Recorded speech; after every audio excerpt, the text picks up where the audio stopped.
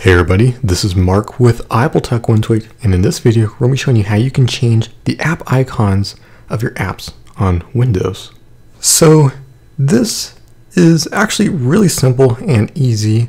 It's really easy on the OS X side as well, but this one actually supports it, where stuff on OS X, it's not really supported, but you can still do it.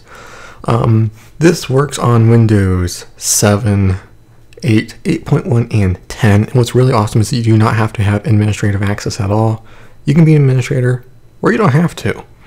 So we're just going to go ahead and change the icon on one of the apps. You can do it on pretty much any app. Not all of them support it, like Microsoft Edge and Windows, they don't support it, but some other ones do. So we're going to do it on Windows Explorer, or in Windows 10 File Explorer rather.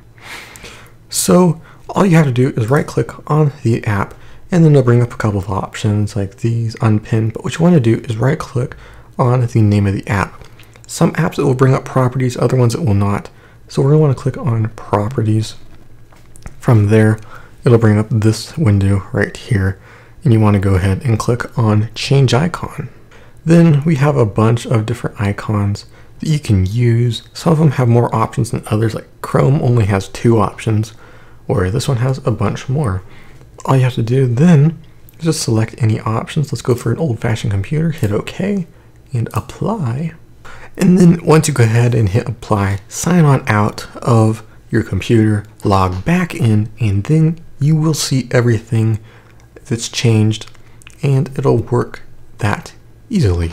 But that's going to do me for this video. If you guys liked it, feel free to leave a like and hit that subscribe button for more videos like this. Thank you guys so much for watching as always. This is Mark with iAppleTech One Tweak, and have a great day.